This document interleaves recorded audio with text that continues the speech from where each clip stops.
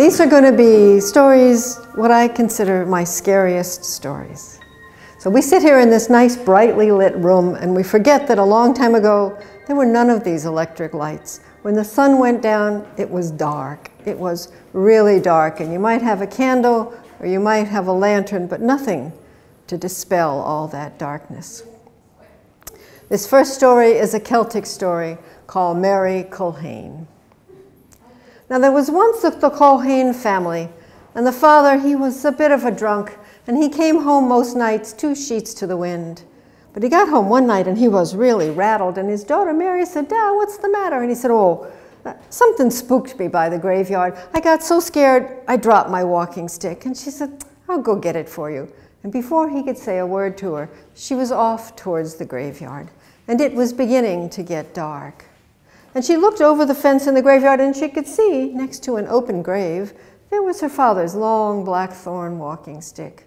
So she boldly went up to get it, and she had just put her hand out to grab it when a voice came up out of the grave saying, "Mary Culhane, come get me out of this grave." And a hand reached up and grabbed her wrist, a cold, wet hand. In the dim light, it seemed to sort of glow, and the thing crawled up, hand over hand, out of the grave and got on her back. She could feel the wet arms around her neck, and the bony legs came in round her waist, and she had no will of her own to throw it off.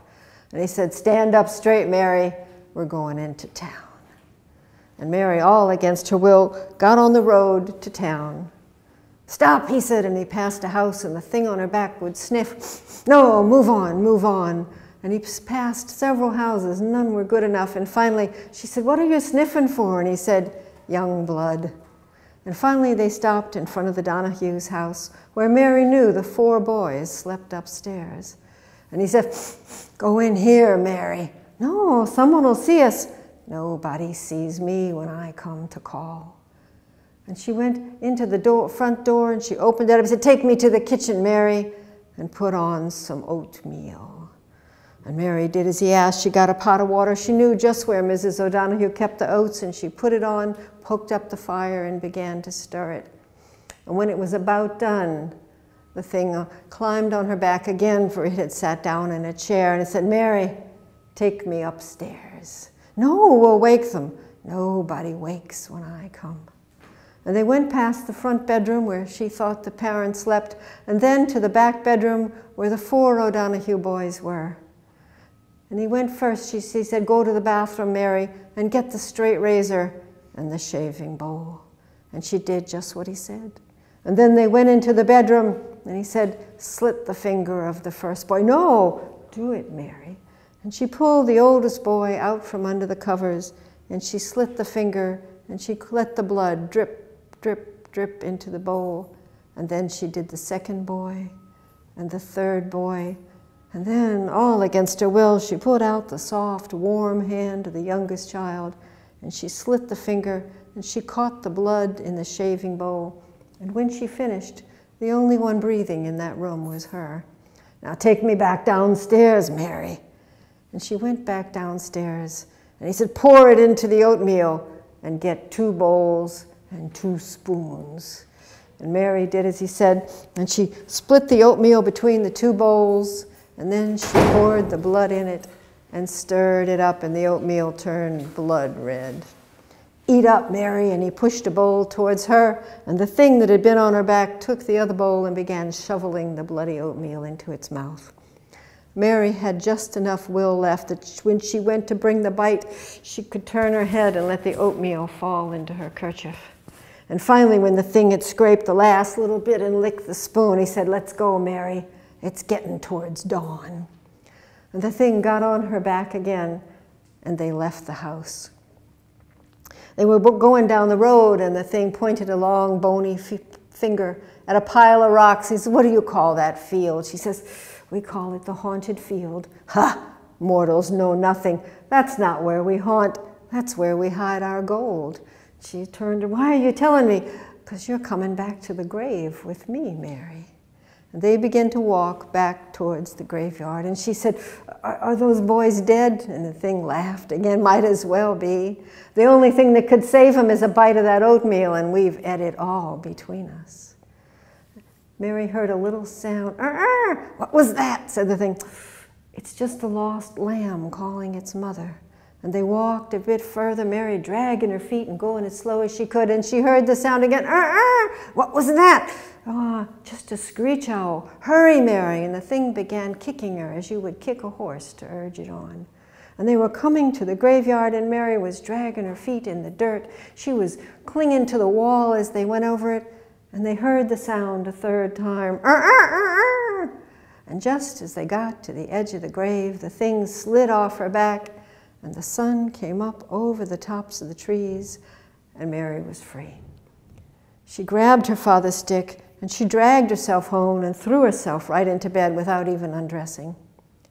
Now, later in the morning, her mother shook her awake. Mary, Mary, get up, get up. A terrible thing has happened. All 4 Donahue boys died in their sleep. We must go to the wake. Wash your face and get ready. And Mary's mother and the rest of the family left. And Mary took off that kerchief.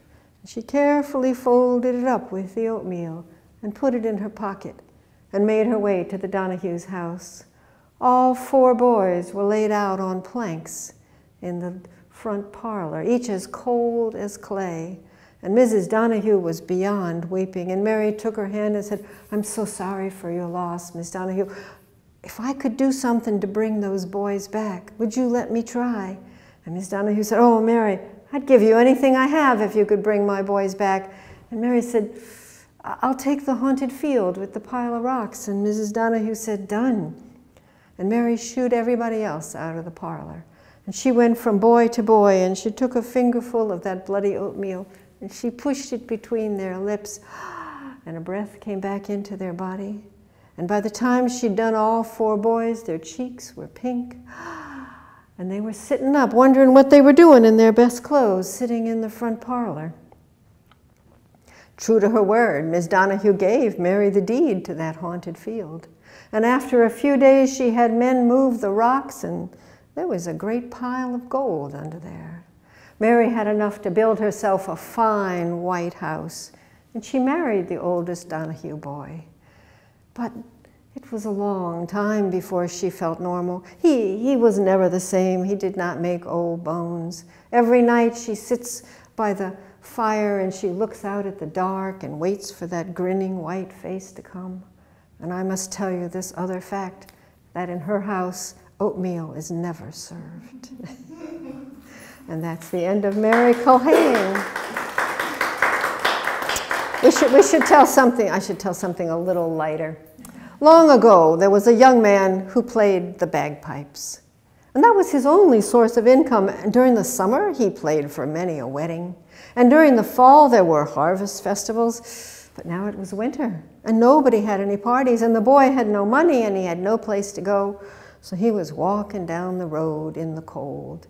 And to make matters worse, his shoes were worn out, and the sole had come loose from the top, and with every step, he shuffled up a big footful of snow. And he's walking along, and the snow is coming down, and it's getting colder and colder. But over on the side of the road, he notices a man lying in the snow. And he goes over to try to wake him, and he gives him a good shake, but it was too late. The man was dead.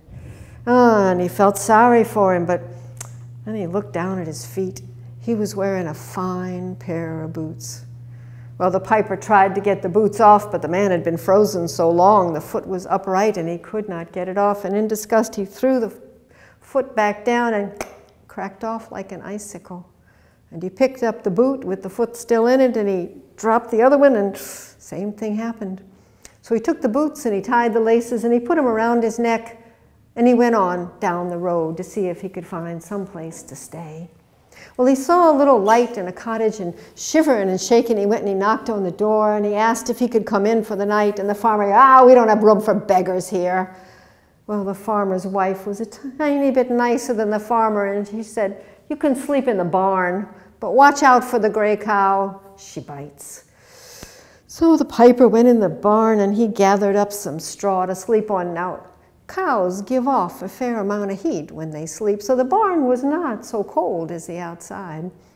And he looked at those boots and he thought, maybe if he stuffed them under the cow, they would be thawed by morning and he could put them on before he began on his journey. So he pushed them under the cow's body and he wrapped himself in his plaid and he went to sleep. Well, he woke up shivering and cold, but sure enough, the feet were thawed out and he could pull out of the boots. And the boots fit him just fine and they were wonderful. Then he looked at those 2 feet. And he thought of a trick he could play on the mean farmer and his wife. So he put the 2 feet right by the head of the gray cow, and he climbed up in the loft to hide. Now, when the woman came in to milk the cow, she saw the feet and she screamed, "Ah!" And she ran and told her husband, "Husband, husband, the cow has eaten the piper." And the husband ran out and, "Oh no, people will blame us. They will think we killed him." "Well," said the wife, "you know, no one knows he's here except you and I. I think we should just bury the feet and say no more about it." So around the back of the barn, they dug a hole and they buried the 2 feet. And they tamped down the earth and whew, then they went inside to have a cup of tea and they poured a little something in it to settle their nerves. And then they heard the bagpipes. And when they looked out their window, there was the piper playing his pipes, marching round and round the tiny grave. And the husband and the wife both took to the road and they ran as far and as fast as they could. Now the piper was well pleased with his trick. And when the farmer and his wife didn't come back, he went in the cottage and he ate their breakfast and he drank their tea and they still hadn't come back by dinner time. So he poked up the fire and he found some sausages. He was sitting there warming his feet by the fire when there came a knock at the door. And he went and answered the door, and there was a tall, pale fellow there. And he said, "Come in, come in, come in. It's so cold outside. Come in and warm your poor cold feet by the fire." "Feet," said the fella. "Feet's what I wanted to talk to you about." And that's the end. That story is called The Piper's Revenge. It was quite wonderful revenge, I think.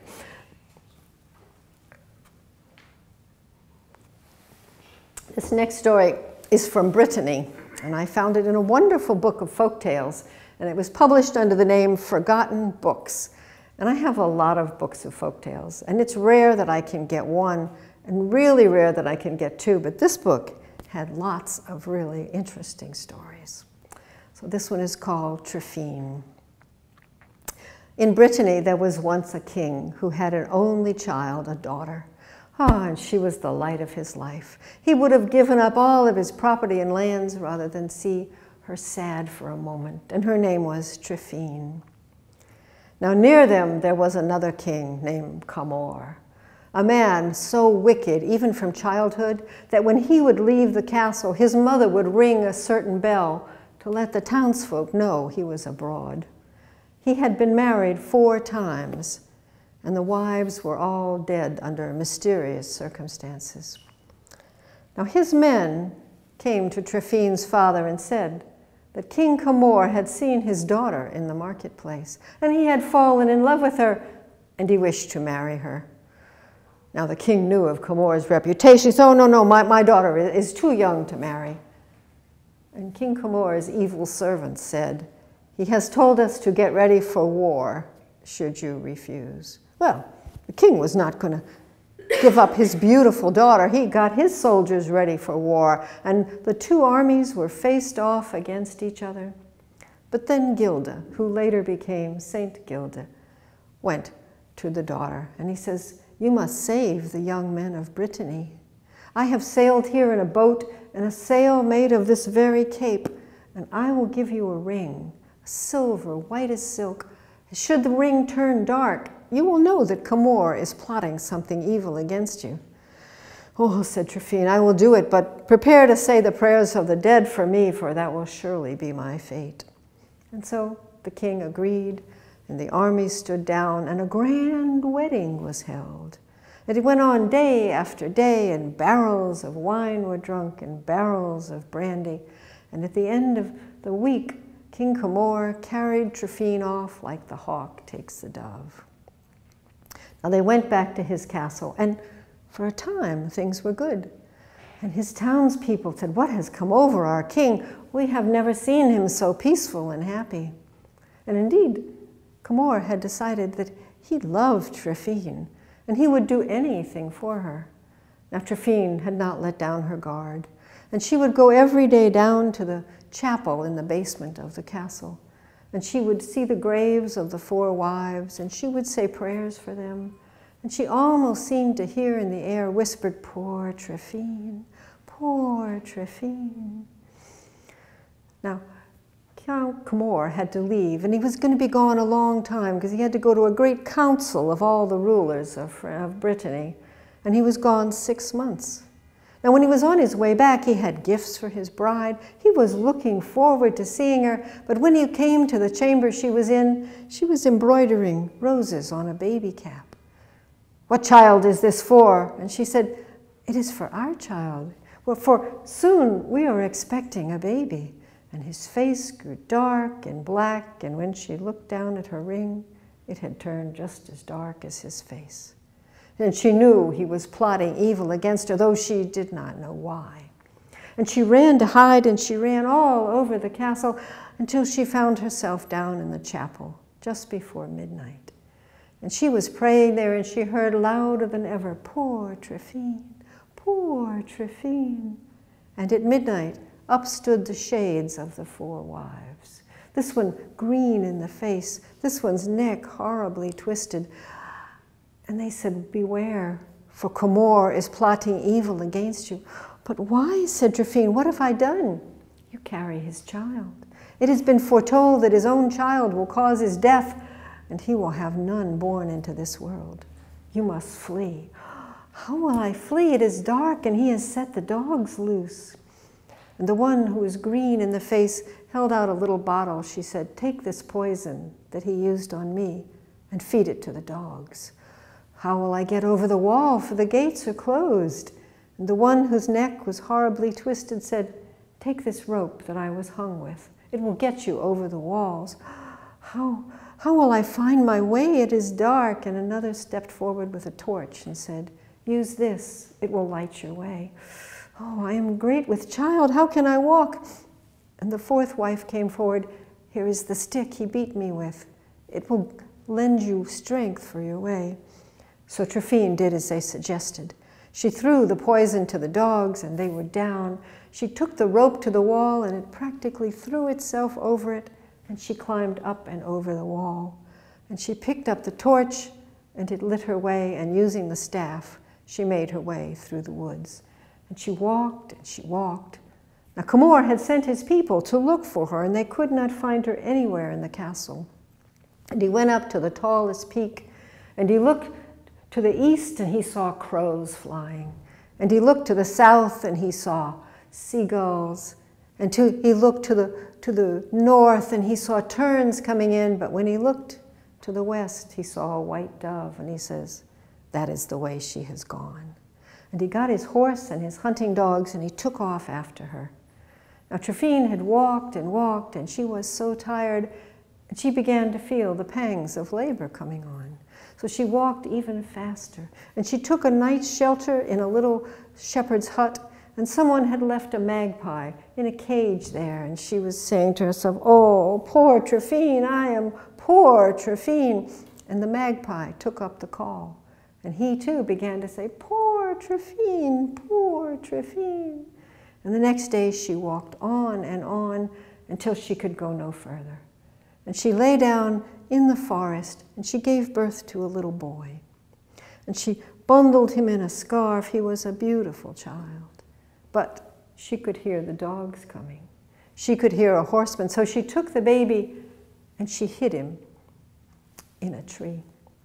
And her ring was now dark again, and flying down came a hawk. And the hawk had jesses on it. It had those leather straps that people put on hawks to identify them, and she recognized it as her father's. And she took the ring and she gave it to the hawk, and she said, "Take this to my father and lead him back."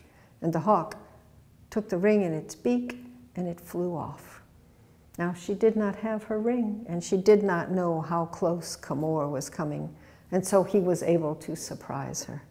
And she stood up, and he took out his cutlass, and he took off her head. And he left her and the head lying there in the leaves, and he rode back to his palace, well satisfied. But the hawk flew on, and it flew and it flew, and it came in the window of Tryphine's father's castle, and it took the ring and it dropped it in the king's cup. And when he pulled it out, it was dark and gray. And he called Gilda. He said, "Gilda, this is your doing. Come with me. We must find my daughter." And his men and the king saddled up, and they rode, and they could follow the hawk who was flying up the path ahead of them. And when they came to Tryphine's body and the head, the king fell down and wept. "No," said St. Gilda, rise up, and pray with me." And they all prayed, and he told Tryphine, "Stand up." And the body stood up, and she reached down, and she put her head back on, and she was as alive as anyone. And she reached into the tree and brought out the baby. "This evil must end," said Gilda. And Tryphine got on a horse, and they rode back to Camor's castle. And she dismounted, and Camor was looking down from the battlements, and he saw his wife, and he saw the baby. And they put the baby down, and as young as it was, it could stand up. And the baby reached down and grabbed a handful of sand, and it threw it at the castle, and every grain turned into an enormous boulder, and the castle came crumbling down with Camor and his evil retainers under the stones. And just as the dust was settling, Tryphine saw the shades of the 4 wives ascending to heaven. Tryphine went home with her son and her father and St. Gilda, and they lived happily ever after. Now, before the great cut in the Catholic Church, there was a Saint Tryphine, and she is, interestingly enough, the patron saint of difficult childbirths. And there are little villages throughout France named Saint Tryphine. So, it is a great story. It is from Brittany, and it sounds kind of Celtic to me because a lot of the Celts had settled in Brittany. And that's why the stories have a little kind of a Celtic feel to them. So this next story is from the 16th century, and it is a Jewish story from Palestine. Long ago, there were three young men, and the oldest of the young men was to be married the next day, and his name was Reuben. And they were out in the night, they were celebrating. It was not exactly a stag party, but it was definitely a celebration of his upcoming marriage. For he was marrying a young woman who he just loved, who was beautiful and wealthy, and a smooth path to the future lay before him. Now they were going through the woods, and the moon was bright, and they walked down by the river, and they were reclining on some rocks by the river. They were in such high spirits, they were almost to be said intoxicated. And they looked down, and there was a root coming up from under the sand. "Looks just like a finger," said one, and he went over closer, and it was indeed a finger. A pale white woman's finger sticking up out of the sand. "Who will put a ring on this finger?" he said. And Reuben, who was to be married the next day, "It should be me, for I am to be married." And he took off his signet ring, and he put it on the finger, and he went, "You are betrothed to me, you are betrothed to me, you are betrothed to me," which was the custom, and that was a binding pledge. And any other time, the young men would have felt sad that there was a body buried in such a casual place, so shallow, but they were in too high spirits. But those high spirits were dashed because the finger began to twitch, and a hand reached up out of the sand, and then the whole long length began to quake, and a woman sat up. She was wearing a ragged shroud, and she looked at Reuben and she said, "My husband!" And the young men ran. And they ran back through the woods, and it was dark now, and the branches and the leaves were slapping in the face, but they could hear the corpse coming behind them. And they ran faster and faster until they got back to their village, and outside their houses they agreed they would say nothing of this. And they each went inside and tried to sleep as best they could. Now, the next day was the wedding. And Reuben went to the ritual baths, and he got richly dressed. And when they went to the church, there were the families, and both of these young people were from large and wealthy families, so this, not the church, the synagogue was full of people. And just as the rabbi had called them up together, there came a terrible scream from the back of the church, and there stood the corpse bride, still in her shroud. And she pointed a hand and she says, "What defect does he see in me that he chooses another bride? You can see I have his ring." And she held up the hand that had on Reuben's signet ring. And everyone in the synagogue ran from every exit except for the rabbi and Reuben. And the woman came forward and she said, "I did not have my hour of joy in life, and now I will have it in my death." And he turned, the rabbi turned, he said, "Reuben, did you put the ring on her finger?" He said, "I did." "Did you say you were betrothed to me 3 times?" "I did." "And were there 2 witnesses?" "There were." "I can do nothing for you, for you are engaged to this woman." And Reuben fainted dead away. Now the parents of the groom came to the rabbi and begged him to find a way to get their son out of this marriage with a corpse. And the rabbi agreed that he would call together a court of the wisest men, and they would talk about this. And they looked through all the books and scrolls, but there was no precedence. There was no other event so shocking that they could look at. And so they sat and talked.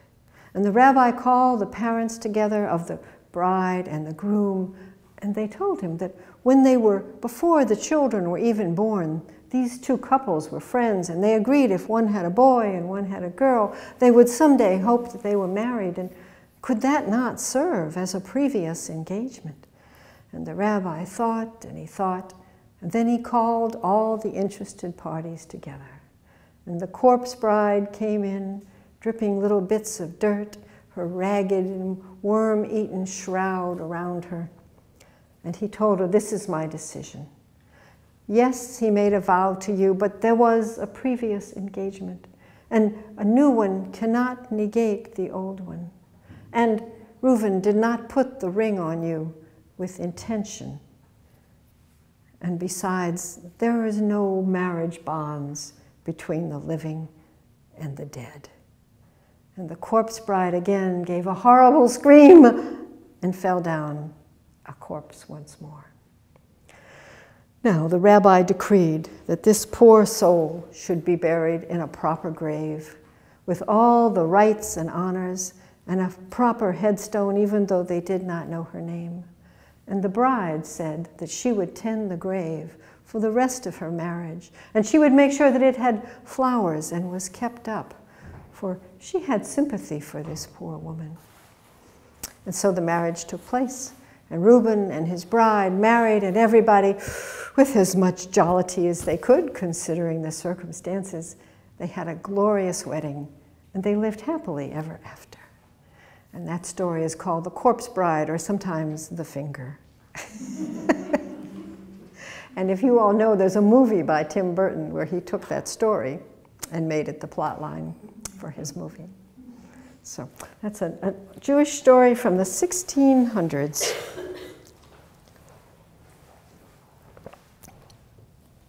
What are we doing? We have time for a little bit more. This next one is one of the grimmer stories from the Brothers Grimm.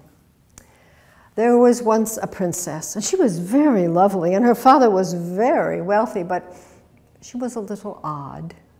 And she would marry no one unless that person agreed that if she were to die first, they would be buried with her, regardless of whether they were still alive or not. And she, of course, would do the same for them. She said, "Anyone who truly loves me would not want to be in the world after I am dead." And so, understandably, there were not many takers. But there was one young man, a poor young man, and he had had to leave his father's house because there was no food for the both of them. And he had gone and joined as a mercenary in the king's army. And he had fought so bravely that he was brought up in rank in the battlefield. And when he saved the king's life, the king said, "Oh, you must come to the palace and meet my daughter." Now the young man was so taken with the girl that he dismissed the idea of being buried with her. He said, well, chances are I will die first, for I am a bit older. And so they married. And they were happy for a time, but then the princess took a terrible cold. And it came to pneumonia, and indeed, she died. And the king said, well, you know, you signed on to this agreement, and I am going to make sure that it is carried out. So the princess was buried in a tomb, and the young man was shut in the tomb with her, and the gates were locked, and he was left with 3 loaves of bread and 3 bottles of wine, and that was all, and 3 candles.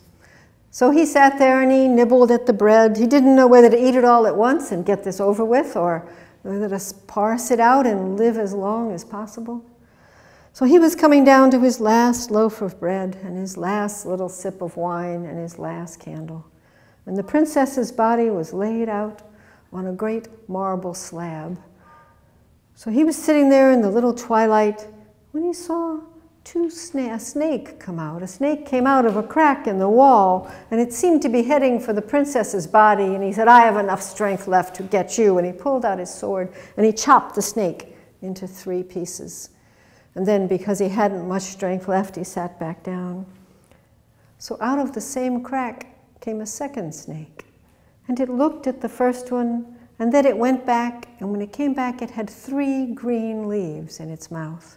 And it put 1 leaf over the first cut, and 1 leaf over the second, and 1 leaf over the head. And the first snake put itself back together, came back to life, and both the snakes slithered away into a crack in the wall. Now the young man picked up the 3 snake leaves, and he looked at his princess, and he put 1 over her nose, 1 over her mouth, and 1 over her heart. She took a big breath, and color came back to her cheeks, and she sat up. And they pounded on the gate, and finally they made the guards hear, and the guards came, and they were amazed that the princess was standing up and living again. And the king was, of course, delighted. So the young man and the princess went back to living together, and she had become odder still from her time in the grave, but he was ready to dismiss that, and they decided to take an ocean voyage, just the thing to bring her back to health. So they did. They got on a ship, and they had a fine young captain to captain the ship, and the prince also the young man brought along his servant, a loyal man who had been assigned to him to help him dress and comb his hair now that he was royalty. And into this man's keeping, he gave the 3 snake leaves. And the man put the snake leaves in his innermost pocket and promised to guard them well.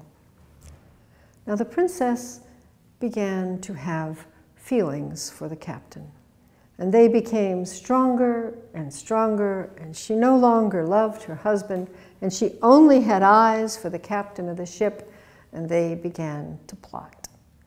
And the servant overheard them saying that they would drug the young man, and they would throw him overboard, and when they sailed back, they would tell her father that he had died and been buried at sea. So the servant could not stop the drugging of the young man, but he could be there in a little lifeboat. So when the young man's body was thrown over the side, he fished it out. And he had the 3 snake leaves in his pocket, and he put 1 on the young man's nose and his mouth and his heart, and the young man came back to life. Now he and the servant rowed all the way back to the king's palace. And the king could not believe that his daughter would do such a thing. But eventually he saw on the horizon the ship that he had sent his daughter off in. So he had the young man and the servant hide behind a curtain. And the daughter came in with the captain, and she said, oh, a terrible thing has happened. My husband fell ill. We could do nothing for him. He was dead, and we threw his body over, and this captain has been such a comfort to me. And when he heard his daughter tell the exact lie that her husband had said he would, he signaled to the young man to come out from behind the curtain. He disowned his daughter. He had holes poked in the bottom of the ship, and he had the captain and the young woman put in it and pushed offshore and let happen what they may. He made the young man king of his whole country and made him his heir. And those 3 snake leaves were preserved for many years. And in fact, if you go to that country, they have been made part of the crest of the whole family. And that's from the Brothers Grimm, called 3 Snake Leaves. Not exactly Halloween, but I find the whole buried alive thing a little on the creepy side. I'm going to end with a local ghost story. So you all are doubtless familiar with the C&O Canal. And you know that it was built, wasn't quite finished, but it was sort of in use during the Civil War. Well, there was a young man coming home, and he had been on the losing side of the war. And when you were on the losing side, there was no train ride for you. There were no wagons. The horses were all gone. If you wanted to get home, you walked. And he had been walking, and he would have looked like just any of many dusty, tired soldiers, except he had this fine white dog with him. And everybody who saw that dog wanted to pet it and pat it, and it was so tied to the boy that it would not be out of his sight and walked always right at his heels.